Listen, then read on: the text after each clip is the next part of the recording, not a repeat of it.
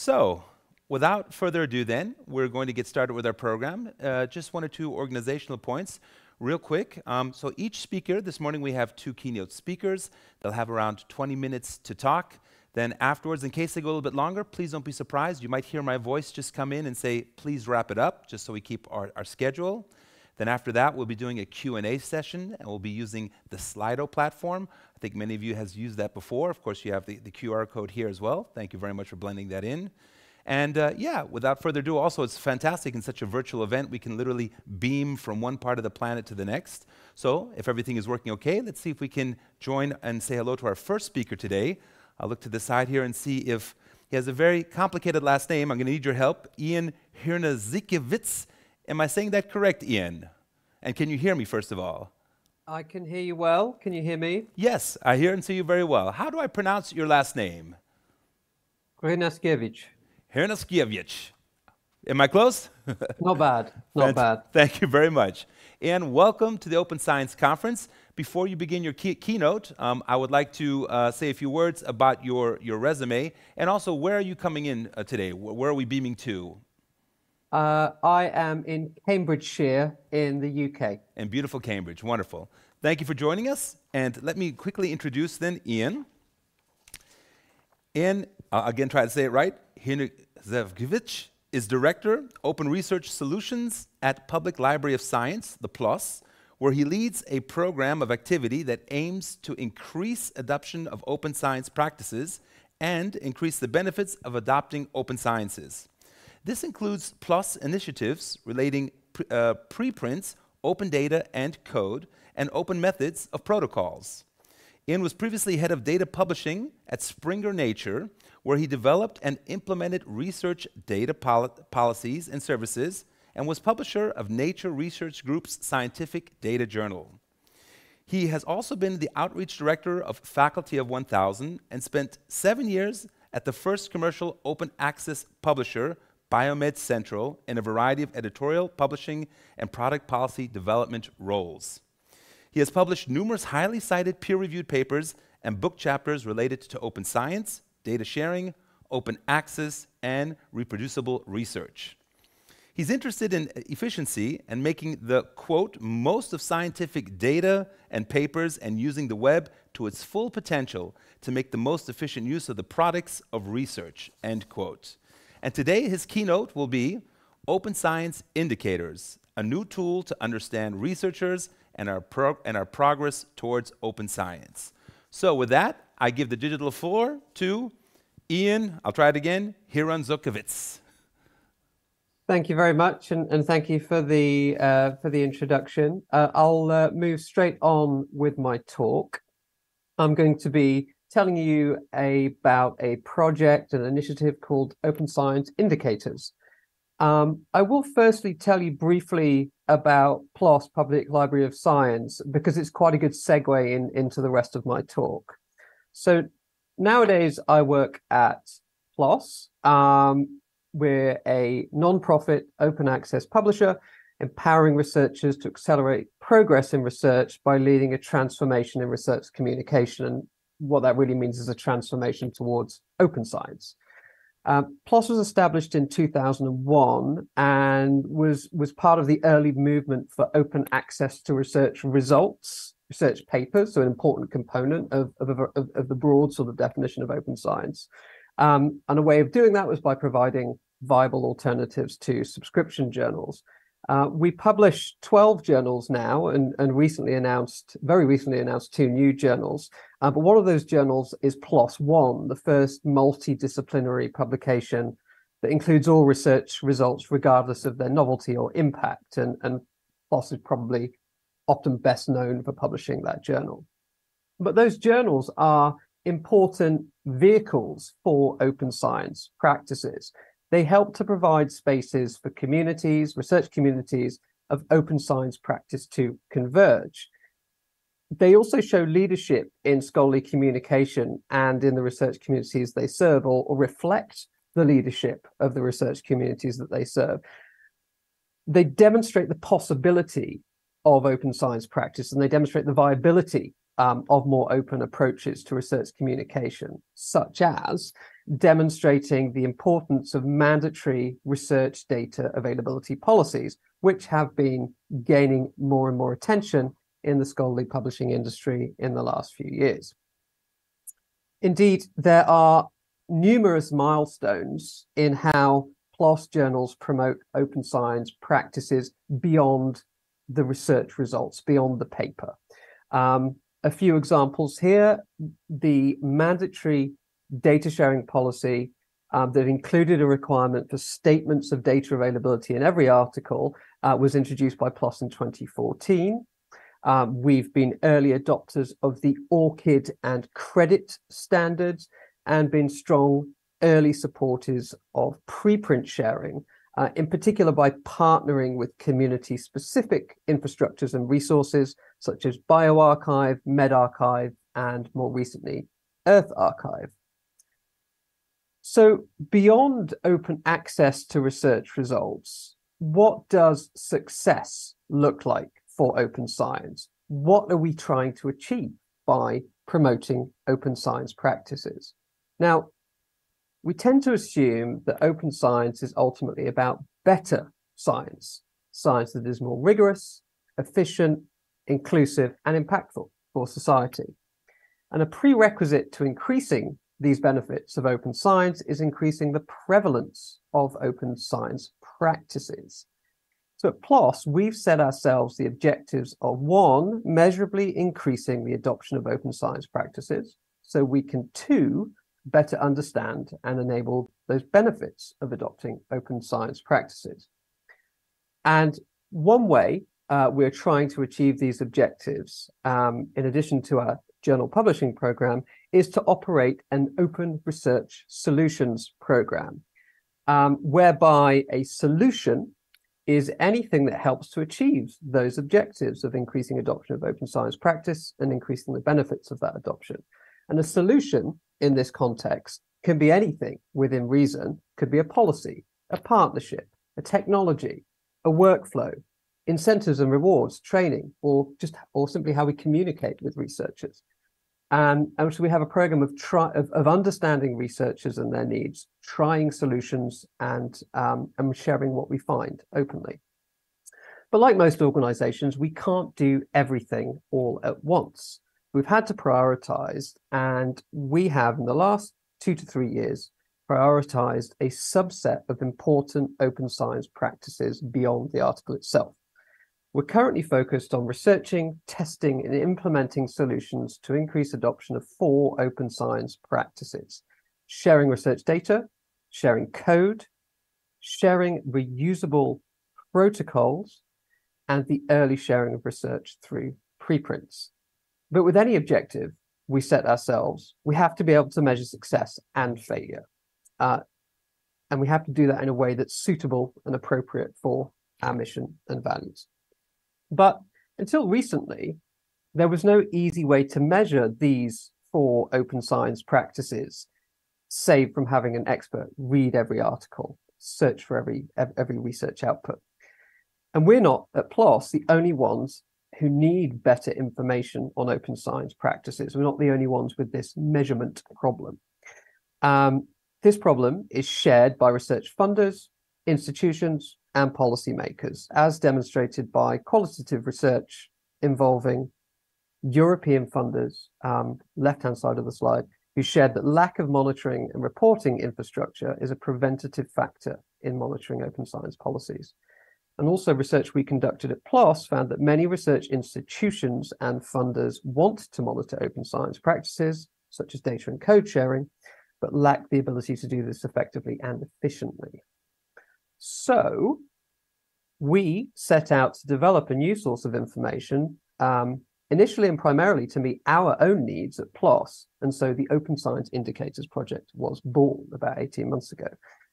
In the near term, open science indicators help us to understand researchers, who are, of course, often our customers as a publisher. We can understand what their sharing practices are and how these differ between groups.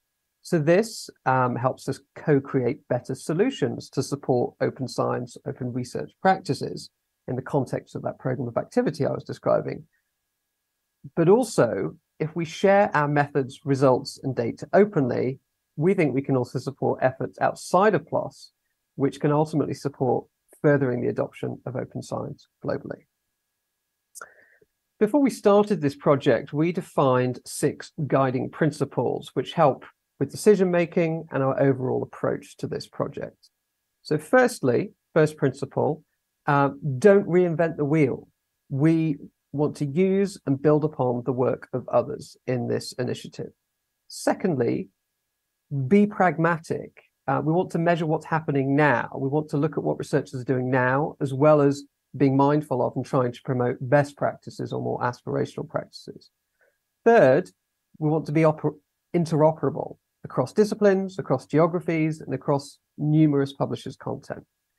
Fourthly, we want to be scalable, and I mean across hundreds of thousands of published research papers.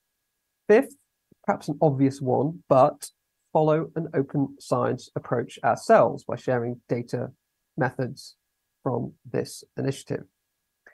And finally, be responsible. Measure open science practices to support improvements and to increase understanding. Don't recreate rankings of journals, institutions, or individuals.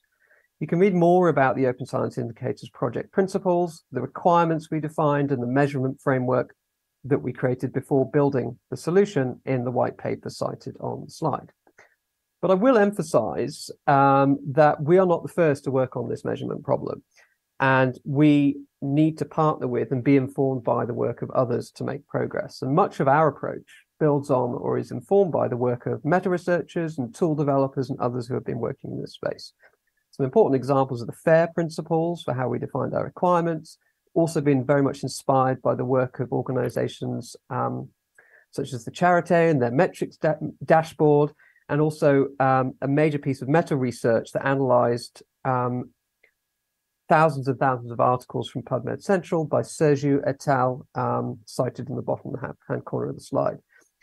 But even more recently, there have been important national efforts such as the French Open Science Monitor and the UK Reproducibility Network, who have respectively either created solutions or begun to explore requirements for monitoring open research practices to suit their needs.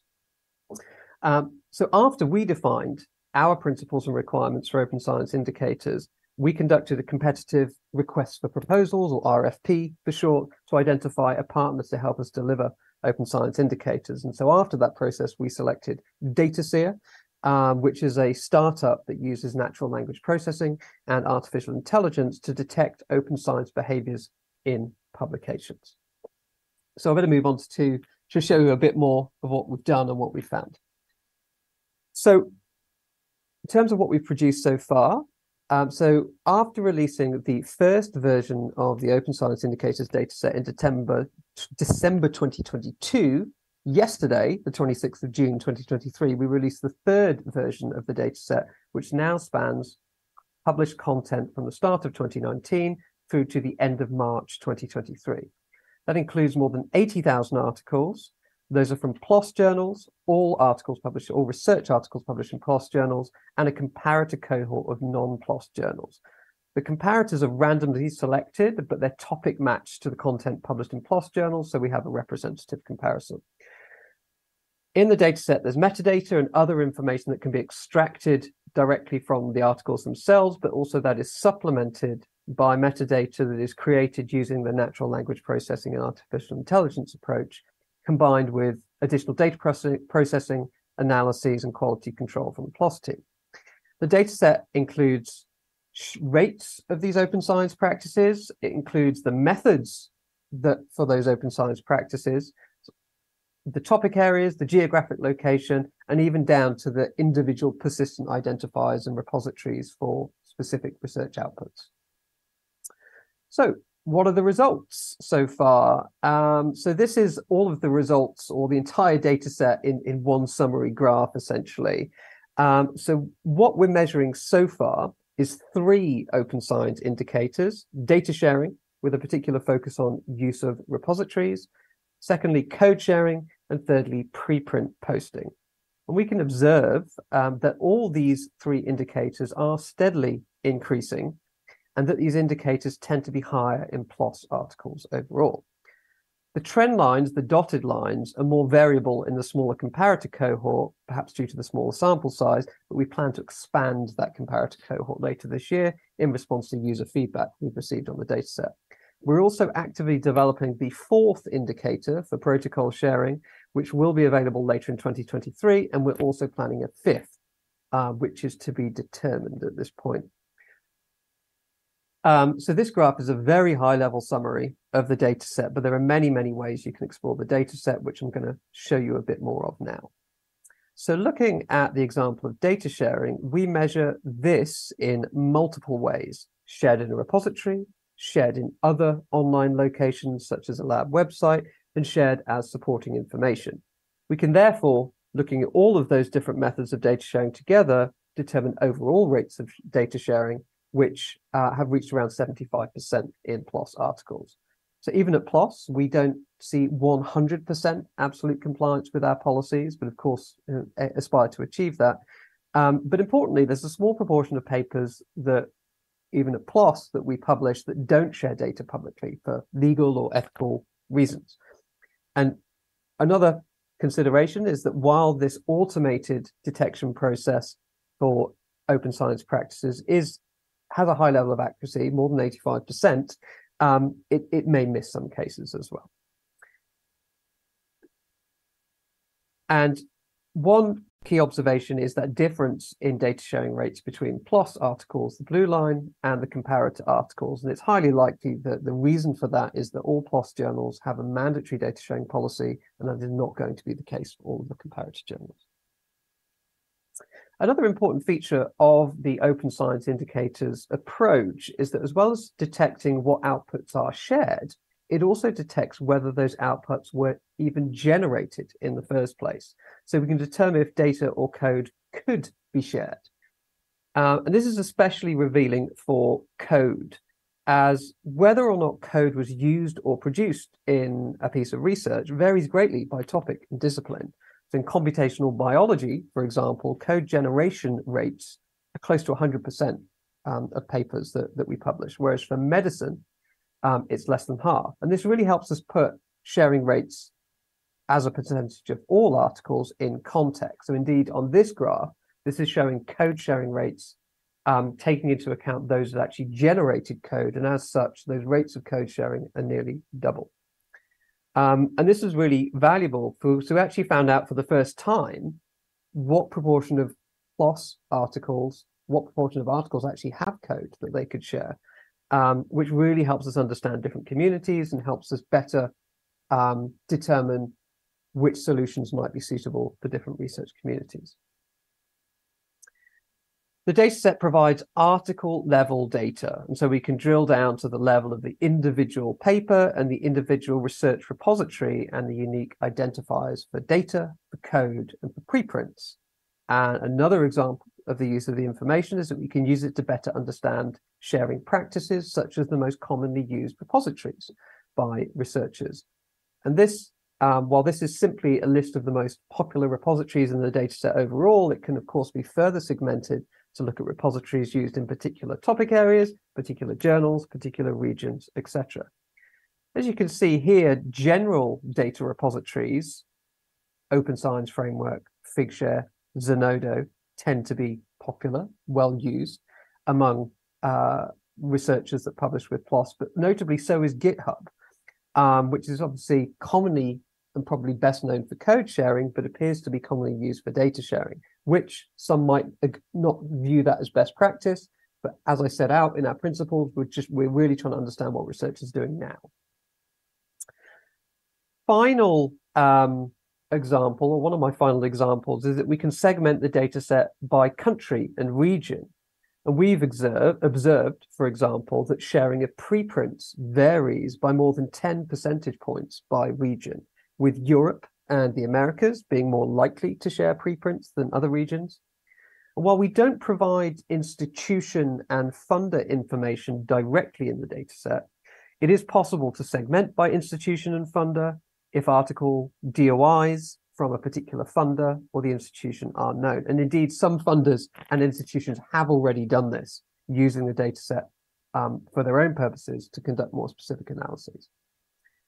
And this reuse of the data set is something that we really welcome and want to see, in line with helping to support open science outside of PLOS. And here are two such examples of external reuse of open science indicators. On the left-hand side, earlier this year, the Bibliometrics and Indicators Manager at Imperial College London in the UK used the OSI dataset, the Open Science Indicators dataset, to analyze trends in open science practices for papers from that institution. They also emphasized in their blog post, which was very insightful, the need for responsible use of new metrics, and they're also highlighting potential limitations of their use in research assessment. Again, really in line with the principles we set out when we established this project. While we can't share names publicly, other institutions and funders have also contacted us personally about using or having used the data set. And we've also, even more recently, seen the data set has been considered, has been evaluated by researchers developing solutions for the ambitious French Open Science Monitor that I mentioned earlier, which offers useful feedback, some of which is shown here on the coverage and the quality of the data, which is valuable for us as we develop open science indicators. So finally, what is next? I mean, given that many organizations seem to want better information on open science practices to support their open research goal, there is, I think, a real opportunity for cross-sector, cross-community collaboration here.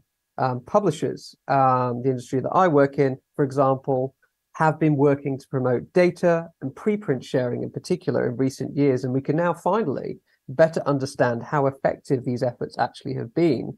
And I also think stimulate other innovations that could promote open science and discovery of research.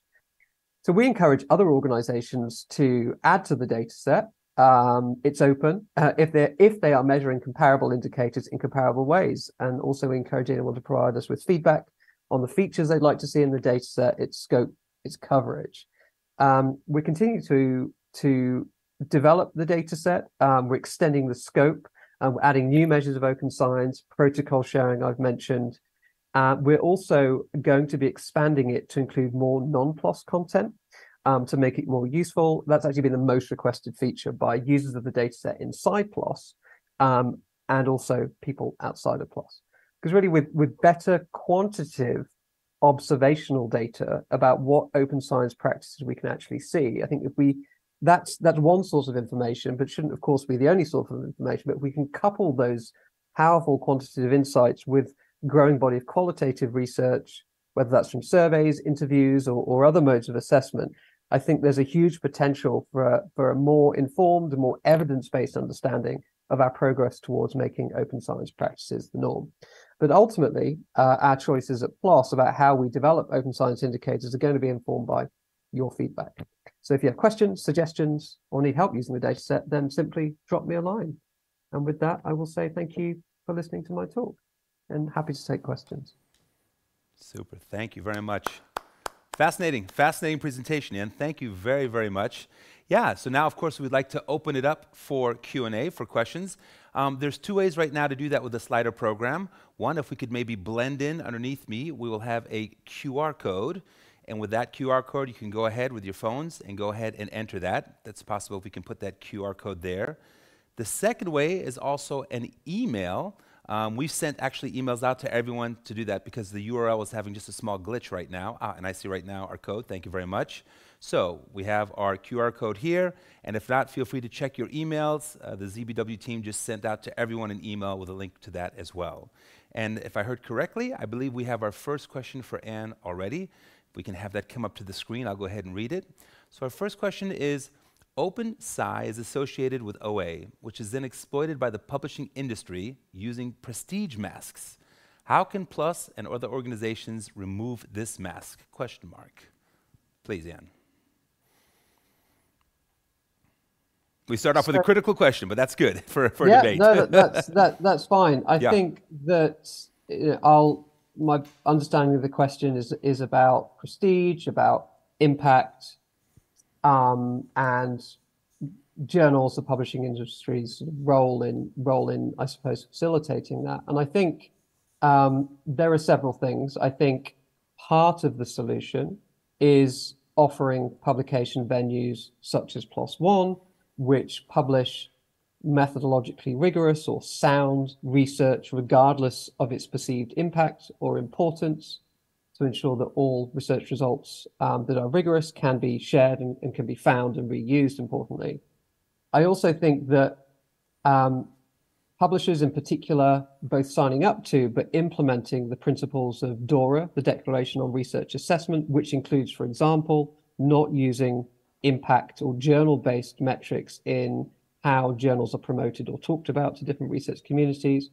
I think the final thing I would say is really that initiatives like Open Science Indicators are important in that they help to provide a more diverse and a more nuanced idea of the ways in which research can be shared, has been shared, and to help promote it being reused. And I think that ultimately will help us to give us that broader, more diverse picture that will diminish the importance of the often convenient focus on impact. But I really think we need to give those involved in discovering research and assessing research better tools to do that. And I think giving them more information that's more nuanced and specific to particular projects is certainly an important part of that solution. Okay, thank you. Yes, and again, since you're our first keynote, again, I'd like to remind everyone watching at home in their offices, if you want to ask us questions with the Slido, we have the QR code. I could point to it there, so go ahead and use that. And again, also, we had a small technical glitch with the URL, so the ZBW team has sent out to everyone in their email folders. Just go to your inbox, and you should be able to have a link to that as well. During your presentation, I actually jotted 1 or 2 notes down. My question, Anne, what are some challenges or limitations associated with using the Open Science Indicators tool? Yeah, so I think a key limitation, if viewers didn't catch that, is that we are analyzing all PLOS articles. So we publish around 20,000 or so a year. And we're also analyzing a comparator group of non-PLOS articles. But that comparator group, it comes from PubMed Central, the open access content in PubMed Central, is at the moment only about 10% of the size of the PLOS corpus. So it doesn't give you a fully comprehensive view of even all life sciences research. But with these kinds of initiatives, we wanted to start early, wanted to share results early, and get feedback to help us determine if we're doing the right thing or if we should change it. So I think the scope, the content coverage is one limitation, which we're very much aware of. And as I mentioned in the talk, we're working to try and at least increase the size of that comparator cohort. So I think that's one, probably the main limitation. But that's also, I think with this initiative, we don't see it as something that only PLOS could or should do. And how different organizations might approach this kind of problem is very much up to them for what they're trying to achieve. But we wanted to show that this is possible. It is possible to understand these sorts of sharing practices at scale. So we welcome more contributions to this problem. Great, thank you very much. Yes, I see also from our audience, we have a question coming in through Slido, and I'll read that here. Does PLOS have plans to blend code/analysis with the articles, that is, executable research articles? So that's an interesting question. So I'm not sure I would say concretely we have plans, but this is actually an area that we've looked into. A couple of years ago, we did some prototyping, we did some user research, and we published the results of that research in the PeerJ last year. So we were curious about the potential for those more executable research articles. And we worked with a group in Canada who have a platform called NeuroLibre, and we actually created interactive versions of some PLOS papers to try to understand whether or not offering that kind of feature from PLOS would help more people share code, because as I mentioned, about more open science practices. And what we discovered was that from a reader's perspective, they seem to prefer accessing code simply via a web link, such as from GitHub or Zenodo or another platform. So in terms of our current goal of trying to promote code sharing, that they didn't seem to be offering a better solution than other things that were out there. But that's not to say that there aren't features of those that could be really valuable in terms of, for example, having the data and the code in the same environment could be useful for people that really want to reuse research.